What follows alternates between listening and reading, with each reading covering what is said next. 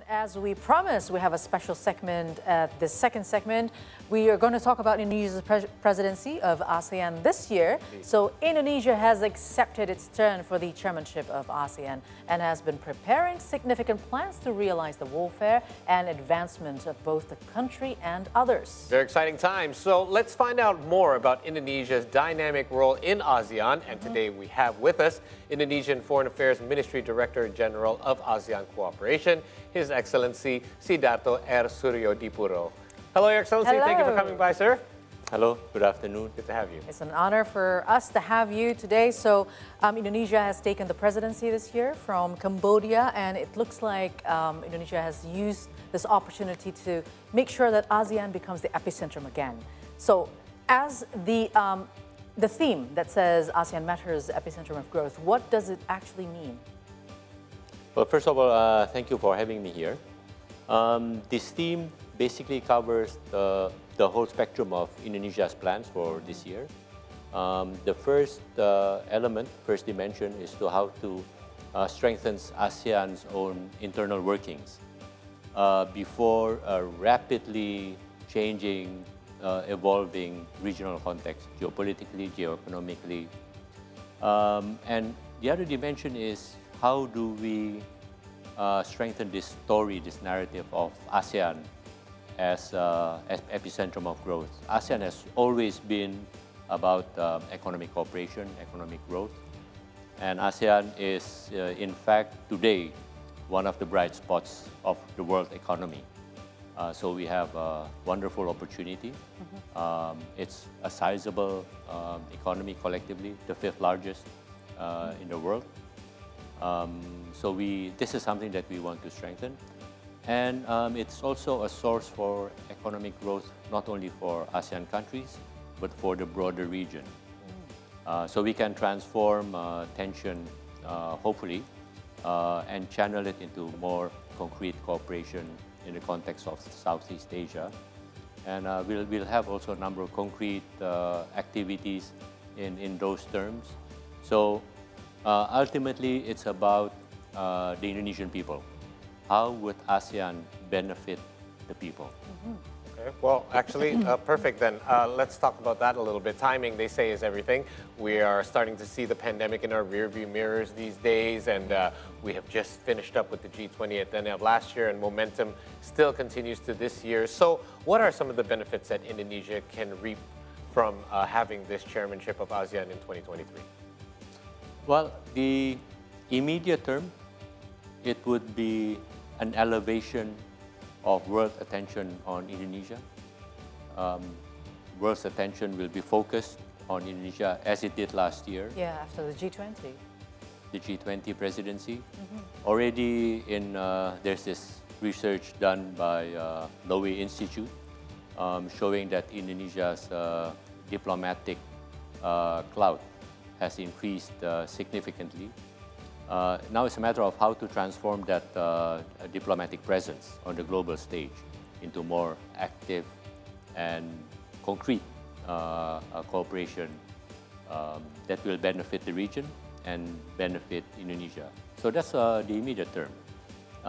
The longer term is how do ASEAN address pressing challenges in terms of regional health architecture, in terms of food security, energy security, financial stability, as well as in terms of concrete investment into infrastructure, green infrastructure, financing. So those are all in the plan for this year. As you mentioned, this is a great timing, especially for Indonesia, taking again, the global stage now here in the capital, and also in Labuan Bajo. We heard that the peak is going to be done there. So end of January, at the Bundaran Hotel Indonesia roundabout, we did the kickoff, and it did successfully with the car-free day as well. So what actually is the impact so far that we feel having this chairmanship of ASEAN? First of all, the kickoff gained a lot of traction in the region. The following week, there was the ASEAN Foreign Ministers meeting. They all refer to it. My colleagues, the senior officials to ASEAN, refer to it. So there is that awareness raising of the chairmanship. And of course, ultimately, the audience that matter for us is the Indonesian public. Throughout Indonesia, there is that awareness. And then how do we translate all of this awareness into concrete activities that would benefit Indonesia, benefit the region? Well, one of the ways is to introduce different parts of Indonesia to the world, as well as we have done anytime we have international events. Now, this one in particular will be held, as Aliyah mentioned, in Labuan Bajo. Yeah. Why was Labuan Bajo selected as the location? The president, probably you by now, all of us know, has been pushing developments of Indonesia to eastwards, to central and eastern Indonesia. Labuan Bajo has always been one of the tourist spots because of the Komodo Islands. Yep. But it also has the required geographical, natural capital to promote it more than just a stopover to Komodo Island. It has fantastic view. It would be the place with marvelous potentials. Yeah. So by putting the summit there, it will raise awareness. It will focus resources into further developing it. So it's part of that efforts to push eastwards. Last year it was Mandalika. Now it's going further east. Right. So there's that aspect. But then, of course, also if you look at the logo of our chairmanship year, of mountains, of the ocean, so Labuan Bajo, Quite representative. very well so. Yeah. Yes, absolutely. Oh, Agreed. it's very lovely if you do it in Labuan Bajo. I mean, I would love to go there and You have. haven't been. Me neither. I've just seen it. yeah. I feel like I've been there because I see it on my social media all the time. But will the summit be held in some kind of a boat or something? Because it's going to be, very nice to see the sceneries and all that. Just make sure if the infrastructures there are ready as well, sir. The infrastructure is there. It's being built. There's this convention center that is in its final stage of finishing as we speak. The road to this facility, I think it's by now probably completed. And leaders will be presented with a magnificent view leading towards the convention center, at the convention center. And I think the coverage, media coverage of it will also give another perspective of Indonesia that we usually don't see when it's, Bali has a fantastic facilities. It's well tested. It can handle any kinds of meetings. Jakarta, and we'll show Labuan Bajo and how it handles everything. I think all of us are upbeat about the prospect. Yeah, and I think we also fail to sometimes recognize that after these events are over, these infrastructures remain. So it's kind of like almost speeding up or fast forwarding the development of a particular area that may not have developed as fast without something like this happening there as well. So since the venue or the place itself is almost ready, are there any other challenges that Indonesia is foreseeing before the event? In terms of policy or Sort in of terms the ASEAN, just the chairmanship event itself. Well, in terms of the logistical side, of course, we are preparing for everything. We want to ensure that ASEAN leaders, not only will they be comfortable and secure, but ultimately all of this is in support of an effective meeting. The first summit, the one in May, that will focus on internal ASEAN matters, housekeeping, if you will. There will be interface between ASEAN leaders and ASEAN business leaders, youth leaders, parliamentarians, members of parliament. and also with what we call a high-level task force on post-ASEAN 2025. Well, talking about challenges, last year we know that the EU and have organized, the top ASEAN leaders, and we have recognized the approach of quite a very aggressive towards ASEAN, Asia Pacific from the West. So how do you think the role of Indonesia can actually be in this kind of setting where it is very dynamic and we are not towards any, magnitude yet, but we know that the world issues are so dynamic right now. The sea territories, for example, and some of the ASEAN members are, nearing towards that specific country. So how do you think the role of Indonesia can play here? The activities with the EU, with the US, these summits, these are constructive events. These are productive. They have their interests, various kinds of interests. ASEAN too collectively has an interest, and namely in this context is to promote and strengthen ASEAN centrality. In our negotiations with the EU, with the US, that centrality is being supported. It's a matter for ASEAN how to ensure that the centrality is maintained. When we talk about centrality, we inadvertently are talking about three interlocking concepts of geographical centrality. Southeast Asia is central. It's critical for the world economy, world stability and security. ASEAN has this institutional centrality. Everybody comes to ASEAN meetings, various major countries, and diplomatic centrality. A lot of diplomatic undertakings take place during ASEAN meetings. So we have this capital. And of course, ASEAN is also, as I mentioned earlier, a market of over 600 million people, growing economic clout. So everybody has an interest in ensuring that ASEAN continues to be productive. They are stakeholders in ASEAN security and prosperity. Right. Let's shift gears for a second and discuss something that Indonesia initiated quite some time back called the ASEAN Outlook on the Indo-Pacific, or AOIP.